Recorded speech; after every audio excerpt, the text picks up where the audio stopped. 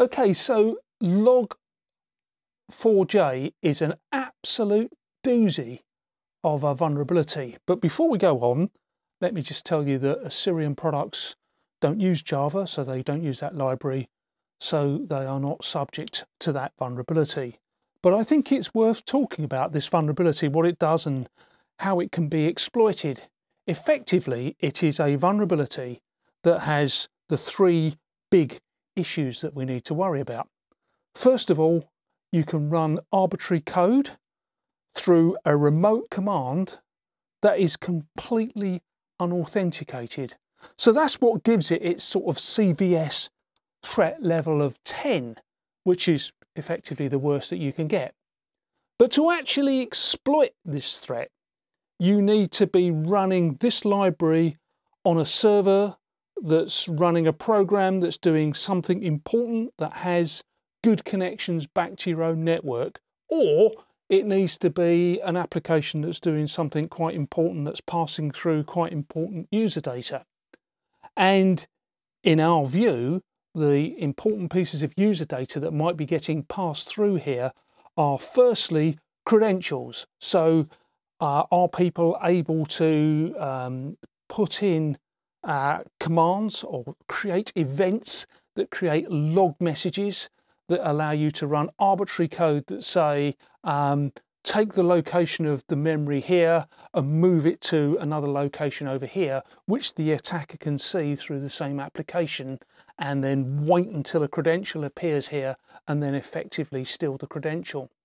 Now, having stolen the credential, can you use the credential? Because if that application has MFA, then you won't be able to directly use that credential. But you might be able to do other things. So for example, you might be able to say, take this location here and change the value from this email address to another email address, and then use the old I've lost my password, get the reset link sent back to an address that the attacker knows, and then the attacker can take over the account from there. So it's all about taking over the account. And as with all of these things, it's all about monetization. So if they can do things like take over your account, order things, change shipping addresses and things like that, then that's how they're going to attack your organization. If they can go further and get even more code executed, and you need to understand that they're effectively executing code through a tiny little sort of keyhole niche, they might be able to get enough code in that can say, okay, I want you to move this data from here, or I want you to execute this external command. And the important thing about executing the external commands is that your server is very likely to be running in a privileged context in the first place.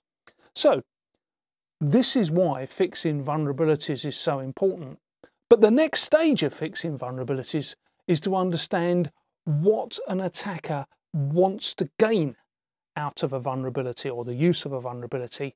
And there is no question about it, it is going to be credentials, because once they capture credentials, they can then move in and get the real data that they need, which might be credit card information, which might be a mechanism to breach into your VPNs and then get ransomware installed and do all of the other things that are very effective for cyber criminals to extract monetary reward out of their activities these days.